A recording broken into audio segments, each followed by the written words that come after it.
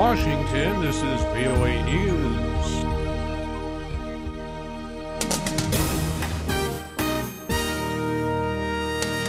U.S. expresses displeasure over Thailand military coup. Russia and China veto accountability on Syria. I'm Ray Kouguell reporting from Washington. The United States expressed disappointment with the military takeover of Thailand's government, saying there is no justification for the coup.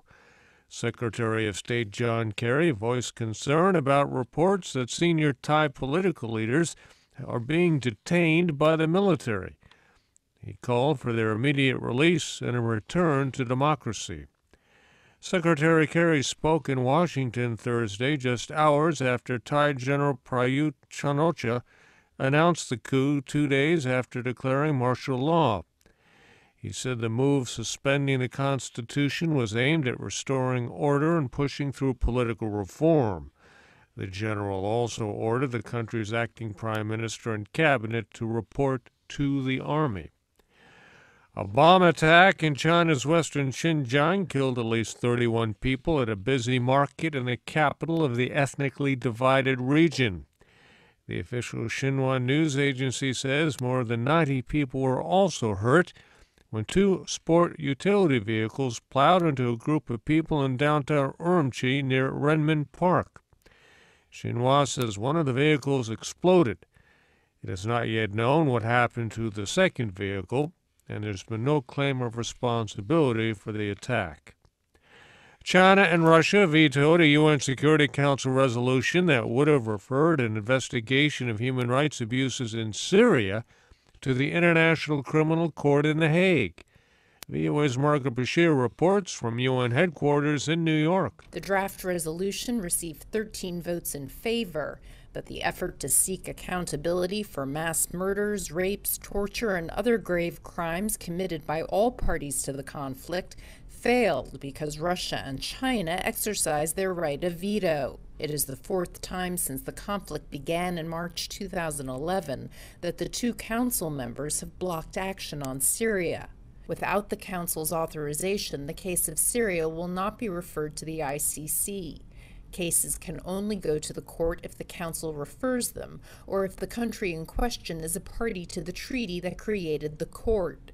Syria is not a party. Margaret Bashir, VOA News, the United Nations. The UN Security Council imposed sanctions against Nigerian Islamist group Boko Haram, which has carried out a wave of deadly attacks, along with the recent abduction of almost 300 schoolgirls in Nigeria.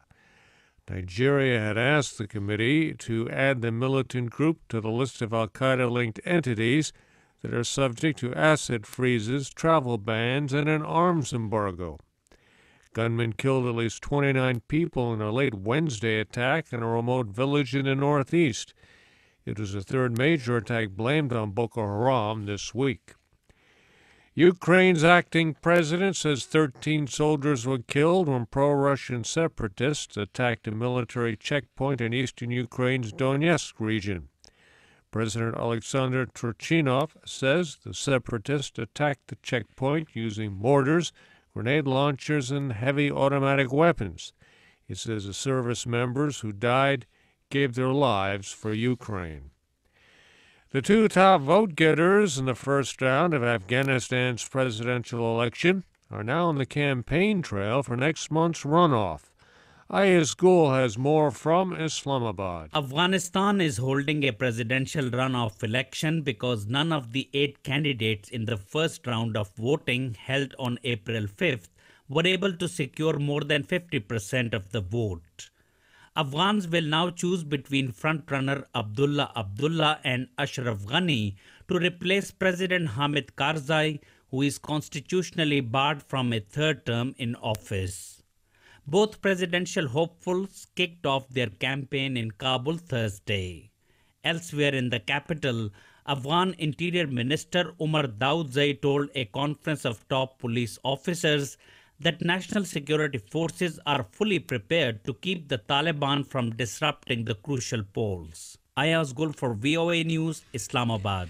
Iran's president says a comprehensive agreement on curbing his country's nuclear program is very likely by July.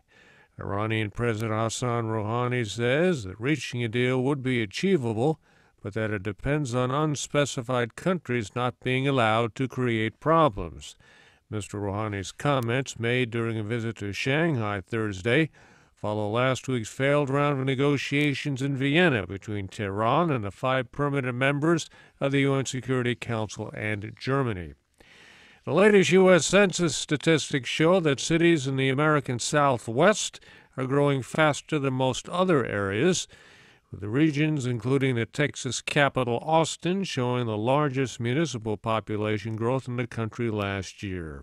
7 of the 15 fastest-growing cities are in Texas. I'm Ray Kouguell in Washington.